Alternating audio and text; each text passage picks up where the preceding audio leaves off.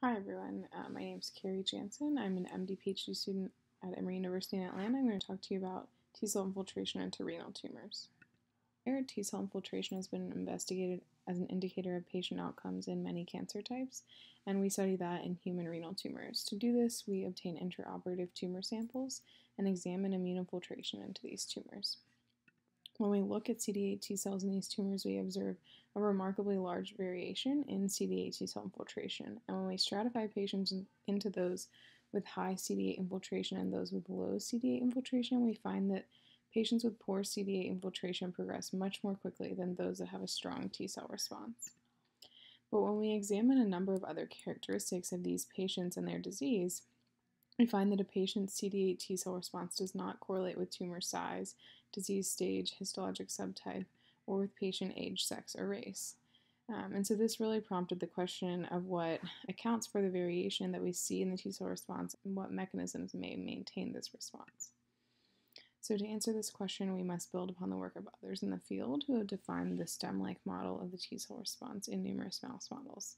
In this model, there's a stem-like CD8 T cell, which is defined by high expression of CD28 and the transcription factor TCF1, and low expression of checkpoint and effector molecules.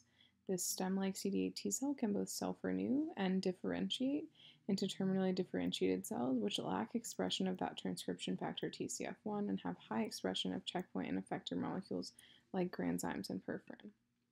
So when we look in our human cancer patients, we can indeed find these stem-like and terminally differentiated CD8 T cells, where we see the PD1 high TIM3 positive terminally differentiated cells in red and the TIM3 negative CD28 positive stem-like CD8 T cells in green.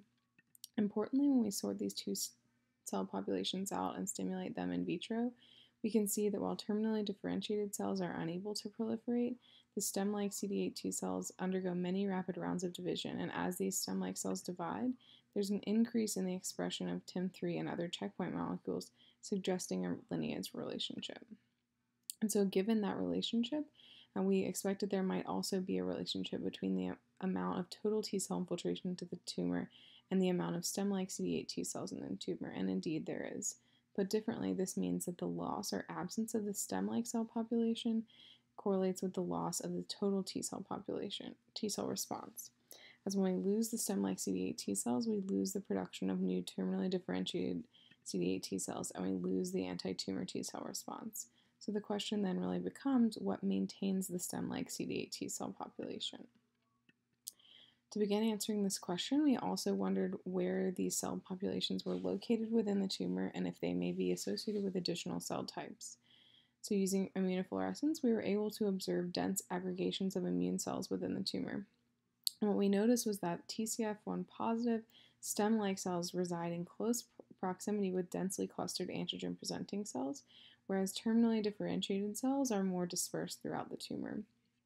We can also quantify this observation by creating a sort of immunomap of the tumor, where we have a contour in gray of the antigen presenting cell density overlaid with the XY location of the stem-like and CD8 T cells in green, and the terminally differentiated CD8 T cells in red. Again, noticing how these stem-like CD8 T cells really seem to reside within a high antigen presenting density niche in the tumor.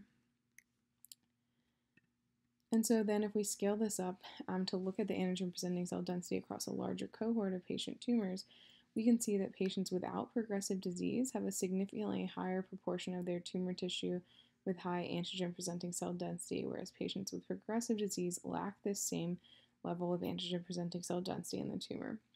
Similarly, if we stratify patients with antigen presenting cell dense or sparse tumors, we find that the patients with antigen presenting dense tumors have significantly improved progression-free survival. Put simply, this suggests that the loss or absence of antigen presenting zones in tumors occurs during tumor escape, and that these antigen presenting niches are critical for maintaining the anti-tumor T cell response, which helps control disease and promote patient survival. So to summarize, the model that we're proposing is that in tumors with a productive immune response, there are areas of high antigen presenting cell density, which serve as homes for the stem-like CD8 T cells that give rise to new terminally differentiated cells and sustain the anti-tumor T cell response. Conversely, when these antigen-presenting cell dense regions are lost, the stem-like T cell population in the tumor is lost, and the anti-tumor T cell response fails. So with that, I'd like to thank my lab, our good collaborators, all the patients and their families who contribute their samples. Thank you.